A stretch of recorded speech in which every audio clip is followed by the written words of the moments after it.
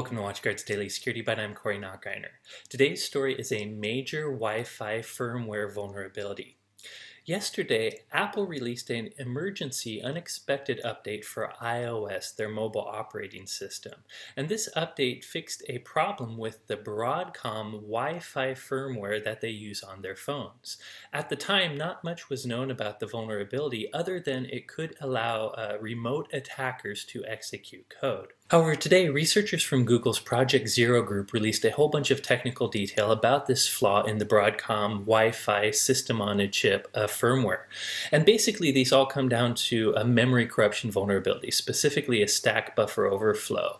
And they found that any attacker within wireless range could send specially crafted packets to these chips that would basically allow them to execute any code they wanted. So very, very dangerous vulnerabilities, not only because an attacker can exploit it remotely, but because they can exploit it wirelessly just by being within range of your phone. The research also highlights how widespread this issue is. It doesn't only affect iPhones and iOS devices, but it can affect any mobile or tablet device that happens to use this Broadcom Wi-Fi system on a chip.